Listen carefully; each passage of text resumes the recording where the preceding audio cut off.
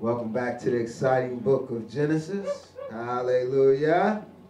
All right, we're making our way through the book of Genesis, and we are on the big 4-0. Hallelujah. Making our way on through. So, let's jump right in. Let me have my first reader read Genesis 40, verses 1 through 4, please.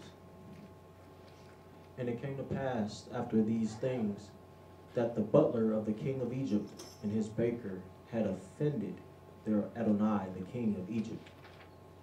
And Pharaoh was wroth against two of his officers, against the chief of the butlers and against the chief of the bakers. And he put them in ward in the house of the captain of the guard, into the prison, the place where Joseph was bound.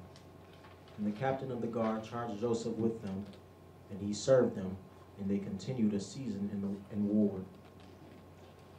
Hallelujah. Thank you. Okay, so first off, we're told that some things came to pass, and that the butler of the king of Mitzrayim. Now, Mitzrayim speaks to Devil's Straits. Now, spiritually speaking, Mitzrayim or Egypt speaks to where? The house. Jerusalem. Thank you. Hallelujah. So we see right off the spiritual picture involved here involves Jerusalem. And now it says his baker had offended their Adonai, the king of Mitzrayim, and it says Pharaoh was wroth against his two officers, against the butler, the chief of the butlers, and the chief of the bakers. All right. So, now the thing that should stand out to us, that scripture is trying to get across, the spiritual picture here is that, both of these deal with food. Butler in the Hebrew is mashkeh. Mashkeh, number 4945, speaks to a cupbearer, and it speaks to one who gives drink. And the baker, the word baker here is afah, number 644, meaning to cook. So we're talking about, the two that was over the drinks and the food of Pharaoh. Now, Pharaoh means the great house. Now, we already done aforementioned that Egypt, the spiritual Egypt, is Jerusalem. So what's the great house of Jerusalem? The temple of Elohim. Amen. So we see this is actually, a parable within the dream, concerning Jerusalem and the temple of Elohim. And the two cooks, well, the one cook and the one that's over the cooking and one that's over the drinks. So we're talking about food and drink, essentially bread and wine. And so that's symbolism of the priesthood, because in the great house of Jerusalem, in the temple, the one who served the bread and the wine are the priests. Are they not? That's right. Okay? So that said, we can see that this is a prophecy concerning the chief butler and baker of Yahuwah. To put it another way, it's a prophecy concerning the two priesthoods of Elohim. The priesthood of Melchizedek and the Levitical priesthood. The two that was responsible for the bread and the wine. Now, it is the duty of the priesthoods of Elohim to present Yah's bread and wine. Hence, we see Melchizedek doing so with Abraham. When we go back to Genesis 14, 18 through 20, it says, and Melchizedek, son of Salem, brought forth bread and wine. And he was a priest of the Most High Elohim. And he blessed him and said, blessed be Abram of the Most High Elohim, possessor of the heaven and earth, and blessed be the Most High Elohim, which have delivered thine enemies into thy hand. And he gave him tithes of all. So we see the priest and Melchizedek, is bringing forth offering bread and wine. Now, spiritually speaking, the bread speaks to Yah's teachings and instructions, and the wine to his covenant. Now, hence we see when Yah gave his covenant, he passed out a cup. He passed out a cup.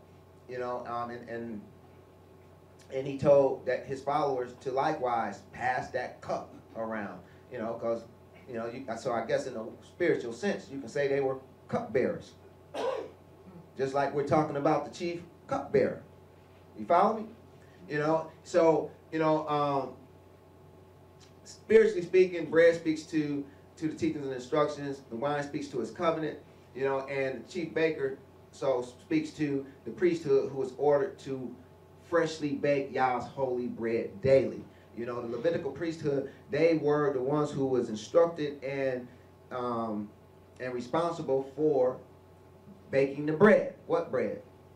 The bread that was supposed to be baked daily, which was the showbread. Exodus 25, 23 through 24 says, "Thou shalt also make a table of shittim wood. 2 cubits shall be the length thereof, a cubit the breadth thereof, a cubit and a half the height thereof, and thou shalt overlay it with pure gold. Make it thereto a crown of gold round about." And if we jump down to verse 30, it says, "And thou shalt set upon the table showbread before me always." So, you know, I want you to see that these were the bakers. These were the chief bakers of Elohim. These were the chief bakers of the great house. Pharaoh means the great house. These were the chief bakers of the great house, the chief baker of the temple of Elohim. Can you see that? I pray you can see that. Yahushua is our high priest in the order of the priesthood of Melchizedek. And his ecclesia is like unto the chief butler or cupbearer.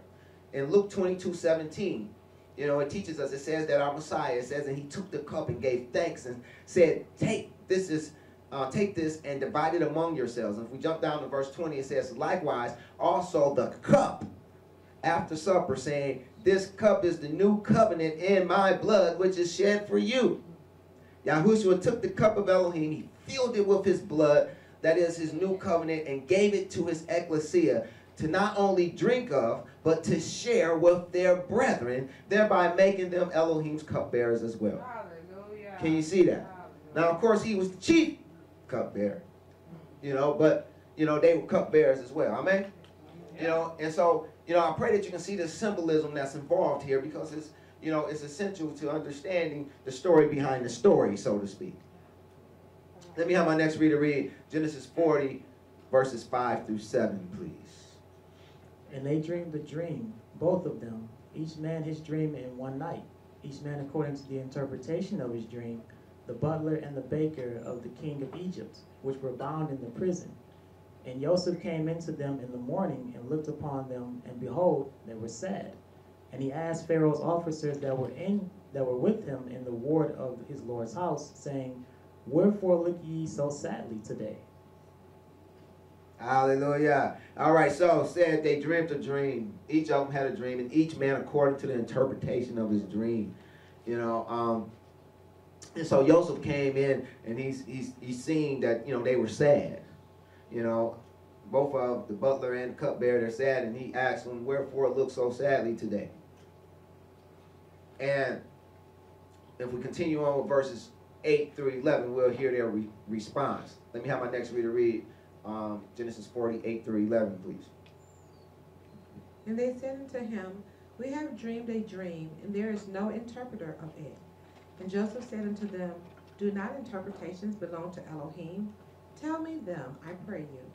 And the chief butler told his dream to Joseph, and said to him, In my dream, behold, a vine was before me, and in the vine were 3 branches, and it was as though it budded, and her blossoms shot forth, and the clusters thereof brought forth ripe grapes. And Pharaoh's cup was in my hand, and I took the grapes and pressed them into Pharaoh's cup, and I gave the cup into Pharaoh's hand." Hallelujah. All right, so let's take a look at this and see if we can't break it down even further. You know, it says, there was a vine before me. Now, this is a spiritual picture of Yahushua's ecclesia, of Yahushua taking the cup or covenant of Elohim and pressing it into it. You know, his ecclesia, which was the cupbearers, and they would take the cup of Elohim. They would press into it their grapes, their love, their joy, their peace, their long-suffering, gentleness, goodness, faith, meekness, and temperance, even as Yahushua did. Do those things sound familiar? You know, those are the fruit of the Spirit. Those are the grapes. You know, now, let us consider who the vine is. Yochanan 15:1 and 2 teaches us verse 1 teaches us who the vine is. Yochanan 15:1 says, I am the true vine. This is our Messiah speaking here. He says, I am the true vine, and my Father is the husbandman. You know, so now even as Joseph said, you know, and this is the what sets the precedence for this. You know, even as Joseph said, where did he say it at?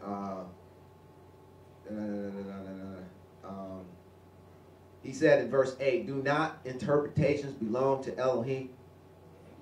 Tell me them, I pray you. Right? So the interpretations of dreams belong to who? Elohim. All right, so now I'm going to bring you up to speed to my mindset. Yochanan 1:1 says, in the beginning was the Word was with Elohim, and the Word was what? Elohim. Okay, so interpretations of dreams belongs to Elohim. If Elohim is the Word, then interpretations belong to the Word. Can you see that? So if you want to interpret your dreams, look to the Word. You got to be well versed in the Word in order to do it, but you look to the Word. And this one is no different. It says the vine was before him, so we look to the Word. What does the Word say? Yochanan 15:1, I am the true vine, our Messiah says, and my Father is the husbandman. So we can see that this dream was also about a vine, obviously, you know, and that vine was Yahushua.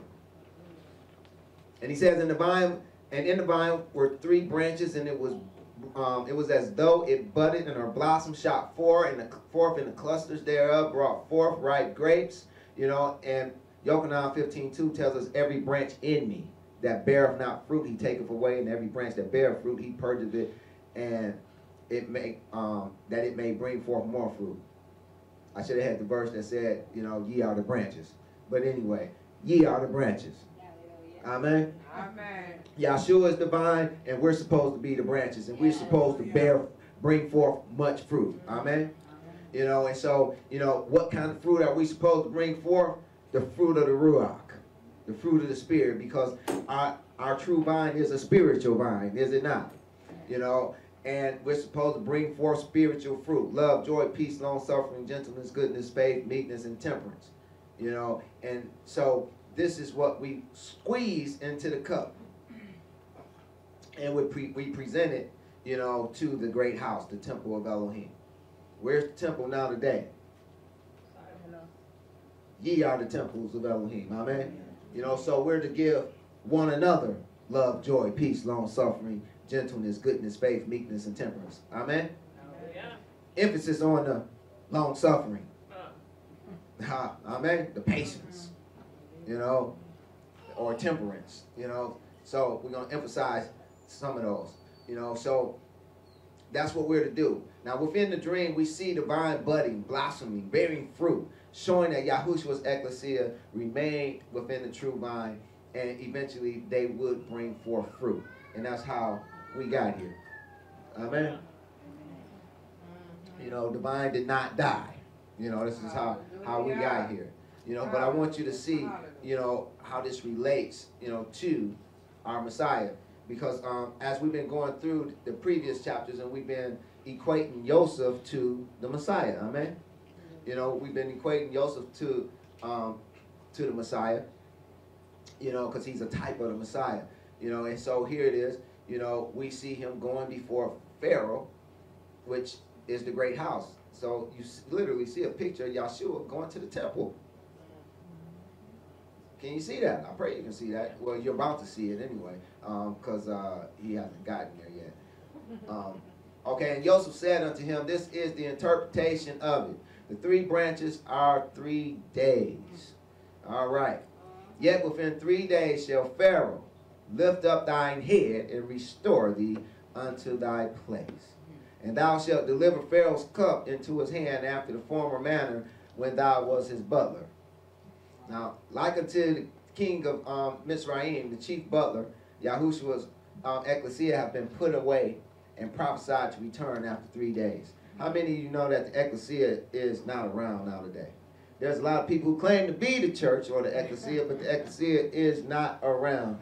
Because when we look at the ecclesia and the duties of it and what it was, we see something vastly different than what we find today.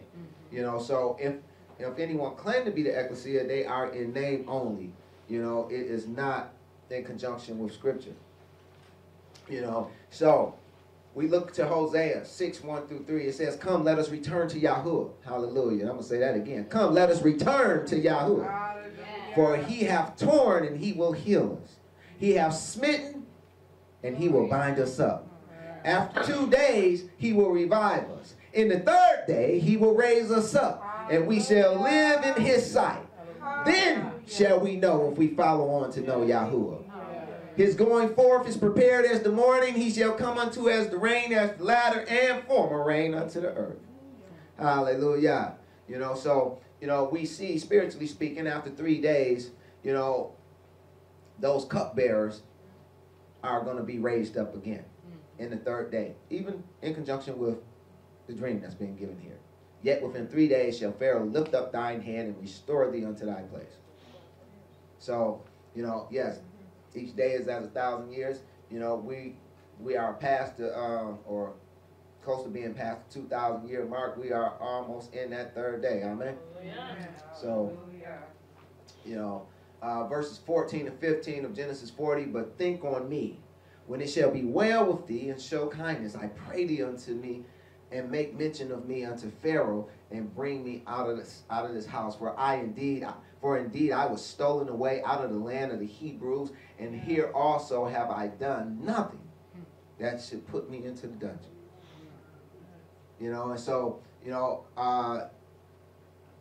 that's what the cupbearers are supposed to do. They're supposed to make mention of Joseph, who represents who? Yahshua, in the temple. You know, that's huge. That's huge. You know, that's what they're supposed to do. But let's see what happens. Verse 16-17, my next reader, please.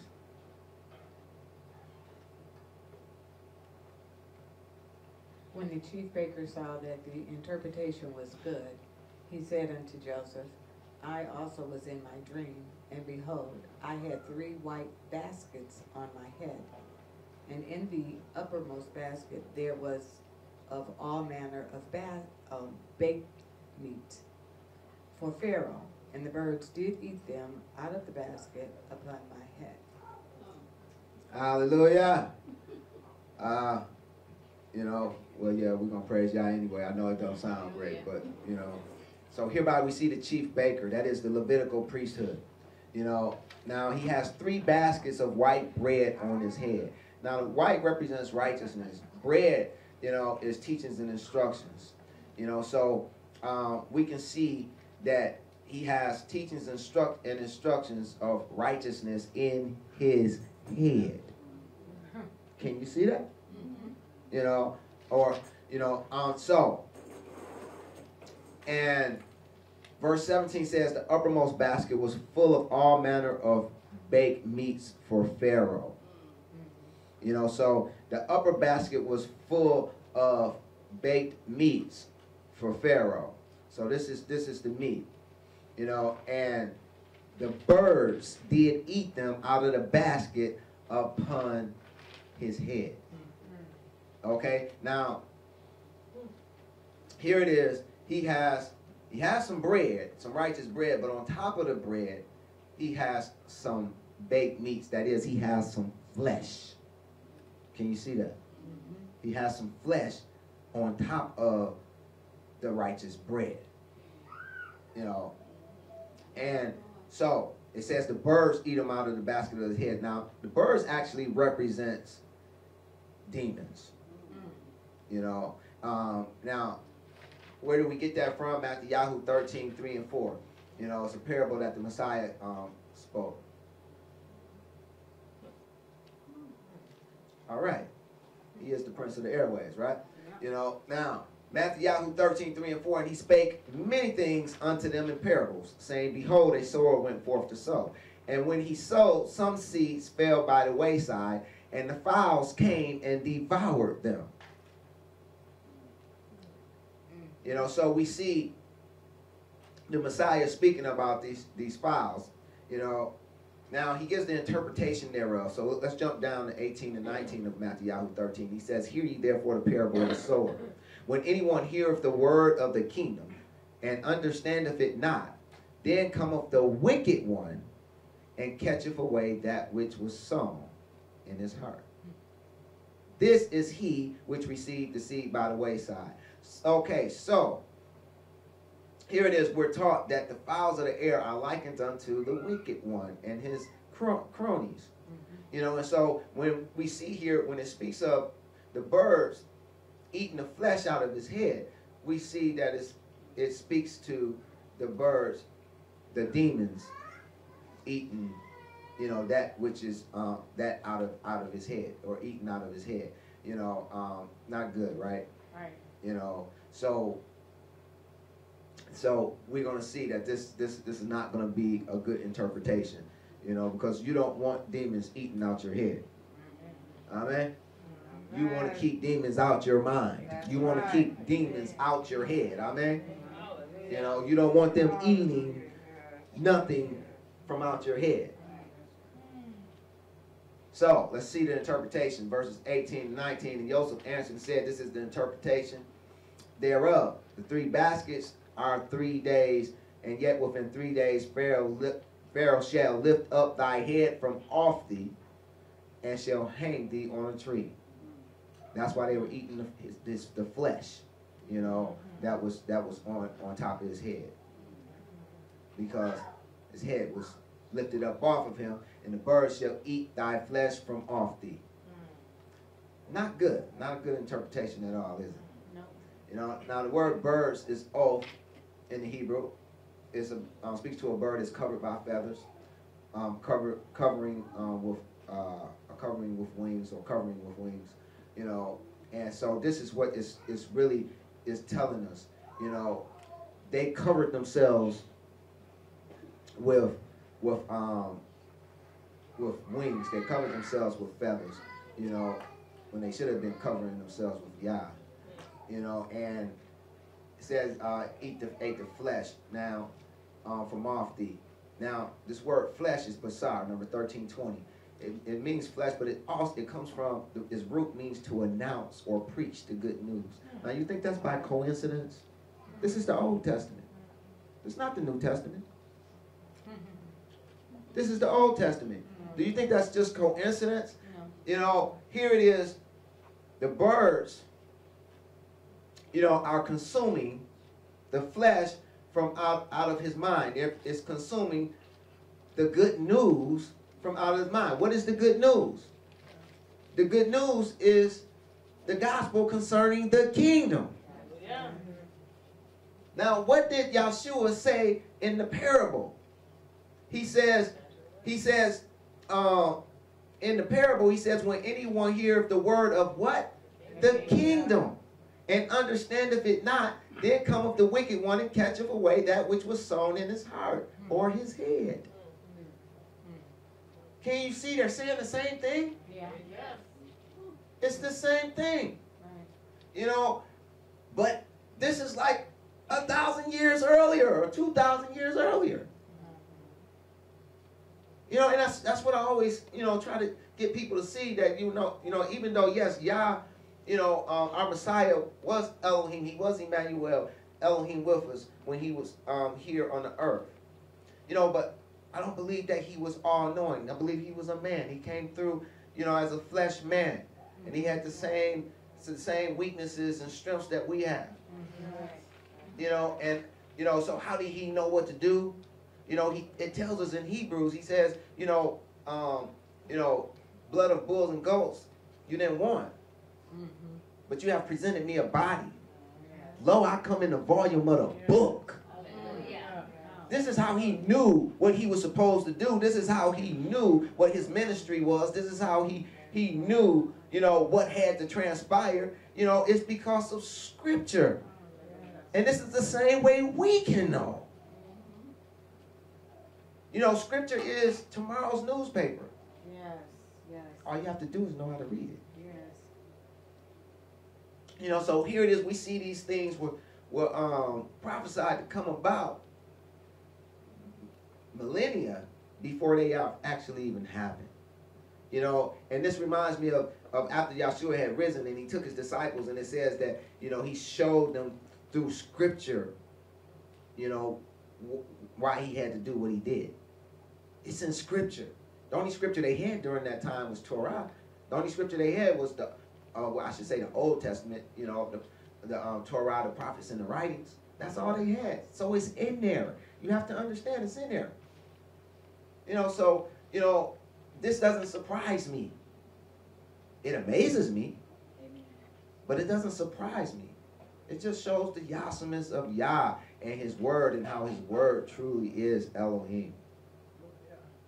You know, so Genesis 40:20 says, and it came to pass the third day, which was Pharaoh's birthday, that he made a feast unto all his servants, and he lifted up the head of the chief butler and of the chief baker among his servants. So here it is, you know, it's Pharaoh's birthday. He's having a party, you know, and he raised both the butler, that is the cupbearers, and